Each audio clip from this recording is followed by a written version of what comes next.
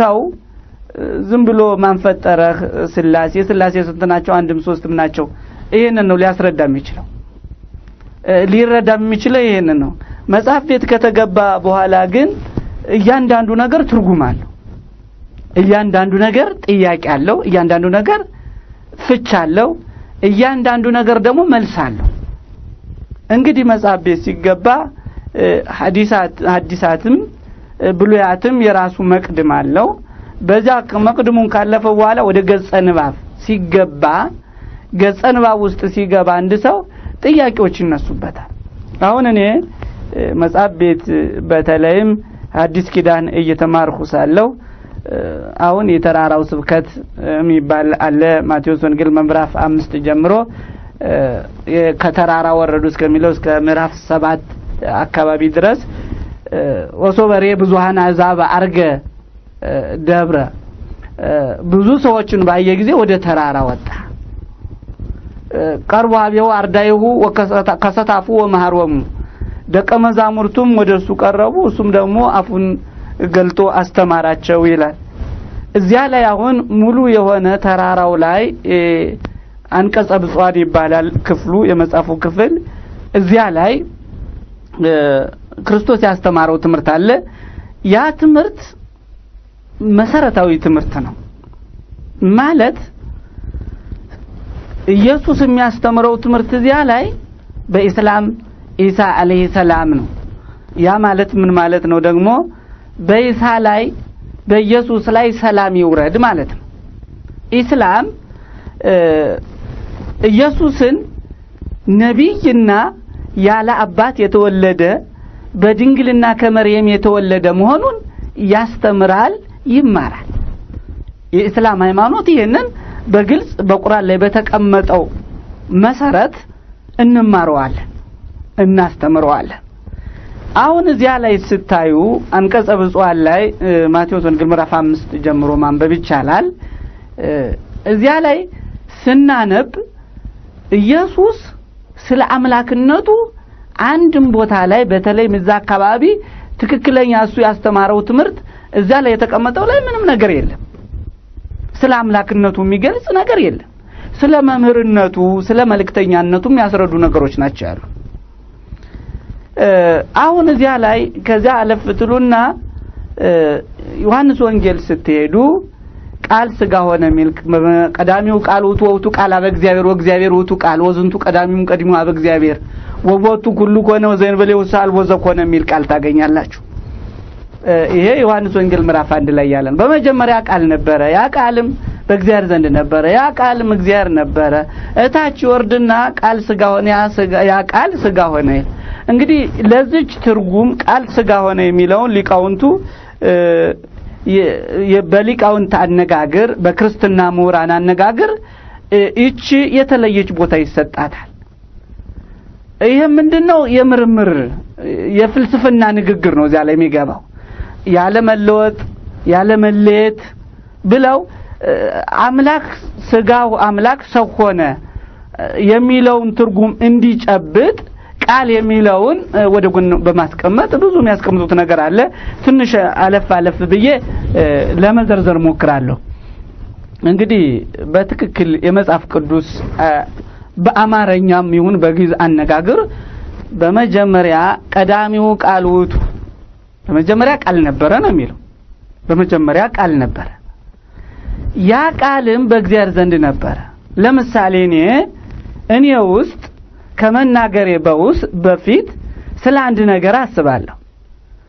አሁን ልናገር ሳስብ ያ በኋላ ላይ የምናገረው ንግግሬ ቃሌ በእኔ ውስጥ ነው ያለ ከተናገርኩት በኋላ ያ ከኔ ጋር የነበረው ቃል ተነገረ ሰው ሰማው አሁን ያ ቃል በመጀመሪያ የፈጣሪ ንግግር ወይም ቃል በፈጣሪ ውስጥ ነበር በሐሳብ ማለት ነው ያ ሐሳብ ፈጣሪ ሲናገረው ለምሳሌ ማርያም ወይ መርየም እንድትጸንሰው ኢየሱስን እንድትወልደው ኩን ፈኩን ይሁን ሲል ያን ቃል ሲናገር ወዲያው በፈጣሪ በአላህ ቃል ወዲያው ምን ሆነ ወዲያው ተጸነሰ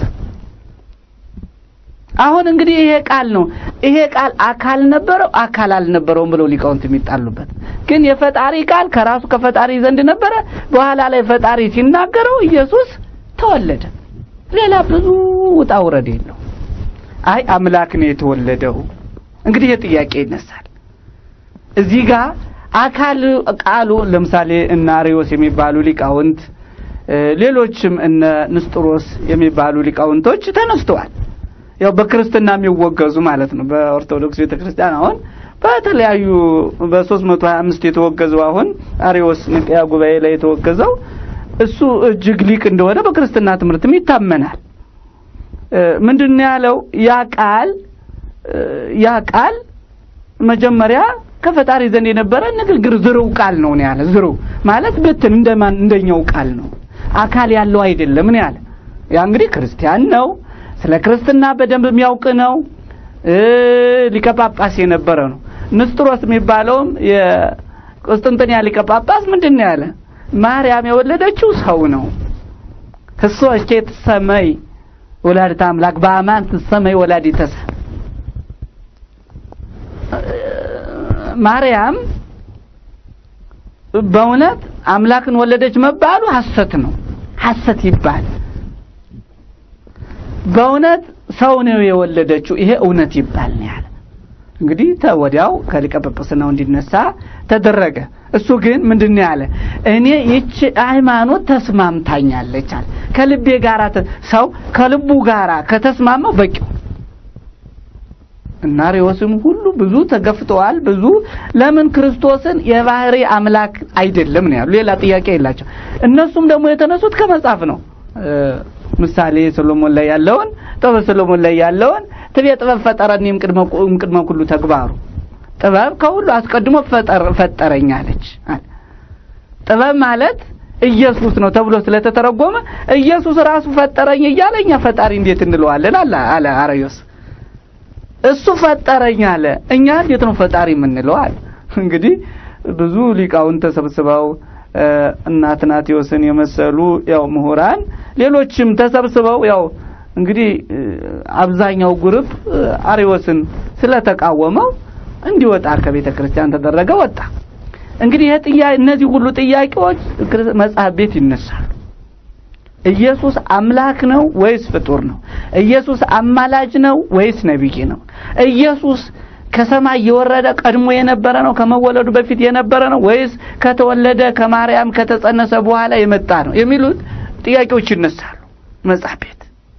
የመጽሐፍት መምህራንም ይከብዳቸዋል አሁን እንግዲህ ይሄ ማለት ለ27 አመት በክርስትና ትምህርት ቆይቻለሁ ሲል ዝም ብሎ የውሸት ዝም ብሎ ጨዋታ ቀልድ አይደለም እንዴት እንዳሳለፍኩት ማወቅ የሚቻለው በመናገረው ነገር ነው ዝም ብሎ አይታወቅ በልብ ወለድም አይነገርም አሁን የምናገረው ክርስቲያኑም ሙስሊሙም እንዲሰማውና እንዲያጠና እንዲመራመር ስለ ሃይማኖቱ በጽንፈኝነት ዝም ብሎ በቃ በማን አለብኝነት ሳይሆን ማንንም ሰው መንቀሳቀስ ያለበት አንደኛ መጽሐፍ ቅዱሱንም ቁርአኑንም አጥንቶ የሚሆነውን የሚያምንበትን ከልቡናው ጋር የሚስማማው ነገር እንዲይዝ ሁለተኛ የራሴ እምነትን እየገለጽኩ ነው የማንንም ለመተቸት የማንንም ለመንቀፍ ሳይሆን የራሴ 27 አመት ህይወቴ እንዴት አለፈ የሚለውን ስናገር ነው ይሄንን ማመጣው እና እንግዲህ በመጽሐፍ ትምህርት ቤት የስላሴም ጉዳይ ጥያቄ ይነሳል የስላሴም ጉዳይ አሁን ስለ ኢየሱስ ነው ስለ የነበረው እንግዲህ መጀመሪያ ላይ አሁን ሰው ሲጠም ወይም ወደ ክርስትና ሲገባ ማንንም ሰው ሲወለድ ሙስሊም ነው እውነት ለመናገር ማንንም ሰው ሲወለድ ሙስሊም ነው አይሁዳዊ አይደለም ክርስቲያን አይደለም ሌላ ምንም ነገር አይደለም ኩሉ ይለዱ አለል ፊጥራ ኩሉ መውሊድ ይለዱ አለል ፊጥራ ነብያችን ሰለላሁ ዐለይሂ ወሰለም የተናገሩት ነው ይሄ ሐዲስ ነው የሳቸው ንግግር ነው ምንድነው ሁሉ ሰው ሲወለድ በተፈጥሮ ላይ ነው አሉ የተፈጥሮ ደግሞ ምንድነው ሲባል ኢስላም